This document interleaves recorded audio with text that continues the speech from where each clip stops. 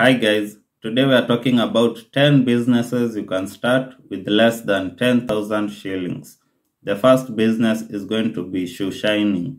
All you'll need is a seat for your clients, a toolbox, and the supplies to start. The second business you can start is roasting maize. You're going to need the grill and some maize for stock and probably an apron. The third business you can start is samosas and sausages. You're going to need a trolley, an apron, some utensils, and the stock. The fourth business you can start is selling motura. Motura is loved by many Kenyans, and all you need is an apron, the grill, and the stock to start. Next, we have selling customized bead necklaces and bracelets. You can buy the beads and the thread, and you can have different designs, and you can even custom make some designs for your clients. Business number 6, selling masks.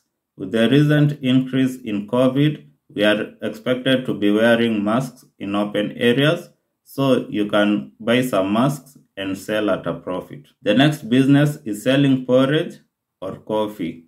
You can sell this in the estate, you can make some rounds, go to construction sites, and you can add some mandazis or chapatis. The next business is selling watermelon in the estate.